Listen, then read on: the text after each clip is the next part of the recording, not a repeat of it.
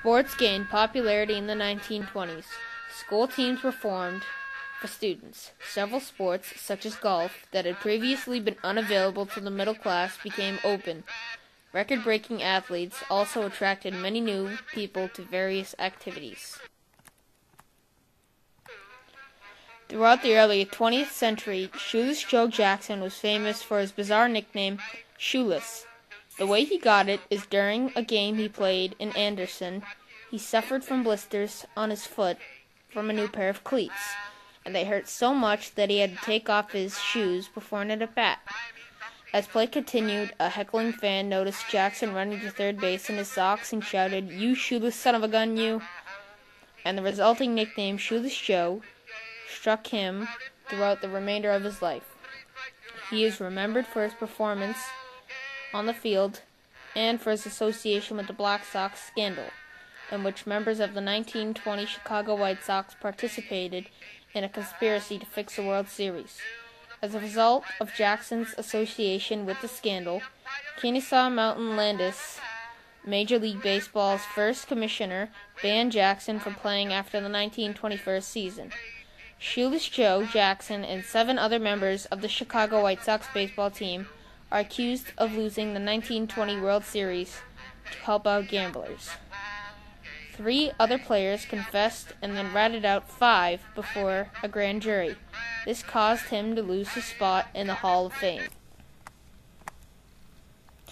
It was formed by 11 teams in the 1920s as the American Professional Football Association, or the APFA, with the league changing its name to the National Football League in the 1922, or the NFL. The league currently consists of 32 teams from the United States. It is divided evenly into 2 conferences, the American Football Conference, or the AFC, and the National Football Conference, the NFC. And each conference has 4 divisions that have 4 teams each.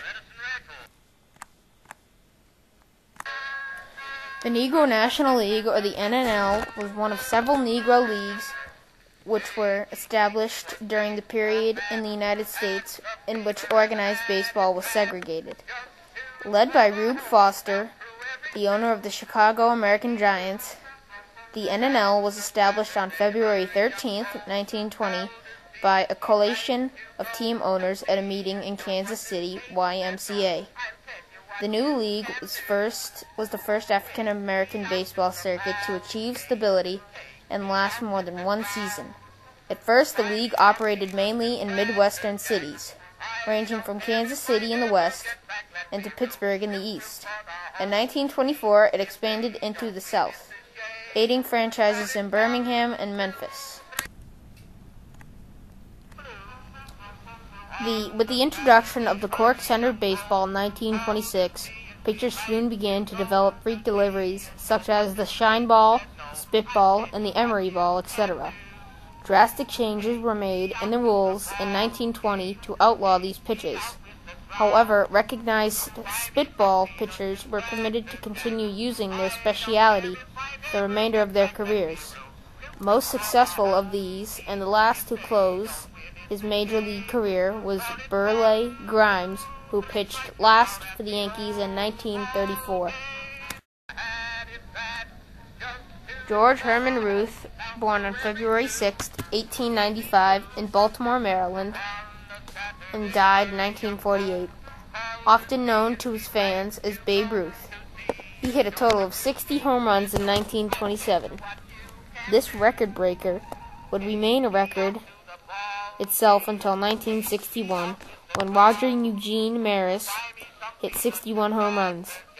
The record has since been broken by Sammy Sosa of the Chicago Cubs with 66 home runs in 1998, and Mark McGwire of the St. Louis Cardinals with 70 in the same year. He first committed to professional baseball at the age of 20 by playing in the minor league Baltimore Orioles. He later signed with the Boston Red Sox and the New York Yankees. In 1919, as a player for the Red Sox, he hit 29 homers. He joined the Yankees in 1920 and hit 54 homers that year. The next year, he increased to 59. He finally broke the old record in 1927 with 60. In that year, too, the Brooklyn Dodgers of the National League took on the Cleveland Indians of the American League.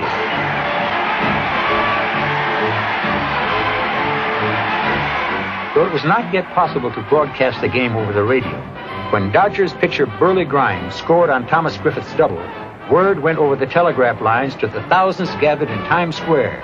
Watch the flashing scoreboard. Incidentally, Cleveland won the series that year, 5-2. But if baseball was America's popular passion, tennis, once the sport of the privileged, was broadening its appeal, thanks in part to the meteoric career of Vince Richards, filmed in an exhibition match with world champion Karl Kozulu. Richards was to become one of the first tennis pros, and was among the few who could stand up to Karl Kozulu's celebrated trick shots.